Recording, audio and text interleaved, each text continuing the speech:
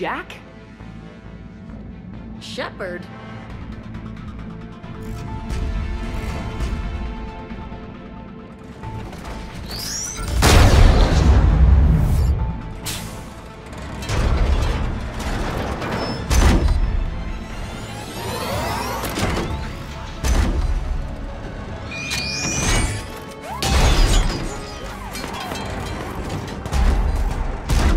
Everyone get down! This thing's out of your league!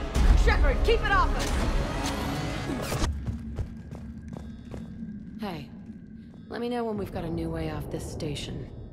How are the students handling the war? How do you think? They're a bunch of teenagers. Until a few months ago, their biggest concern was getting laid. You don't think they're ready for war? I don't think they have a choice. So all this talk about biotic artillery strikes. It's great in theory. Maybe they'll get it together once they've seen some action. But... they'd be better off as support. Put them in the back ranks, helping with barriers and shit. I don't know. have you told them that? No. They need me to believe in them. I did pick up a few things listening to your damn speeches. I have to say, Jack, you look good. Yeah, well, maybe some of your attitude rubbed off on me. I never had a family. And these guys... anyone screws with my students, I will tear them apart. What's so valuable about these students? Biotically, I mean. Well, what's scarier than a pissed-off biotic attacker? A whole bunch of them working together.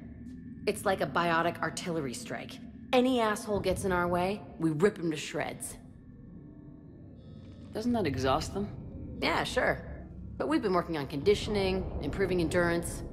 Whenever they complain, I tell them about the collector base, throwing husks around, making shockwaves all over the place.